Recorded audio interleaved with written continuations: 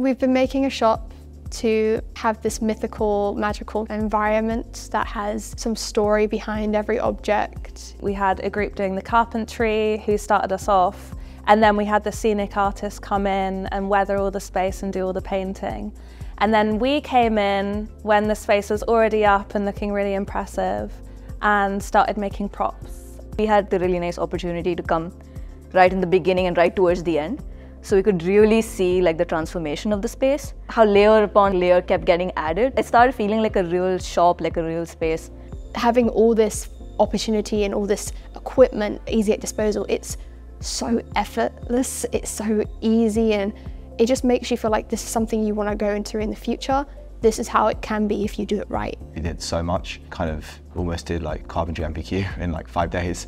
All the stuff that we learned, like the skills that we learned, I feel like just more confident about my ability to take on more skills in the future. And I know that I want to pursue working in carpentry, particularly in theatre. All of the roles within an immersive theatre company is something that's like really valuable to learn, and I feel like you only really learn once you're in the space on the job. And everyone's been so like helpful and gracious, describing their roles in great detail and how they got into them and like their early experience as someone in this profession. It's done so well, and the fact that we're part of it as well and we actually help build this kind of just blows my mind a bit. Watching everything come up around us has been incredible. Coming in today and seeing what the props and scenic have done to the structure that we kind of were involved in putting up, at least to an extent, was mind-blowing. It was special, it was a special moment.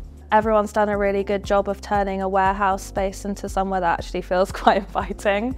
I'm really proud of like the stuff that we have made. Can't wait to like show it to everybody, like, hey, I was involved in this. Like, oh, this is like my prop. Oh, one of my friends made this. Oh, we put this together because this follows this logic, or this is what the character is doing. I actually want to start a creative business.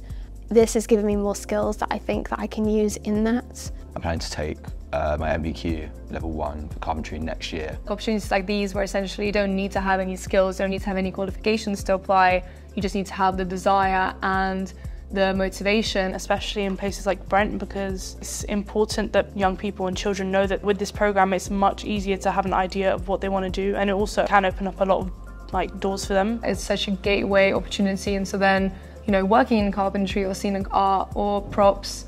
A great opportunity. I would recommend it to a lot of people to do.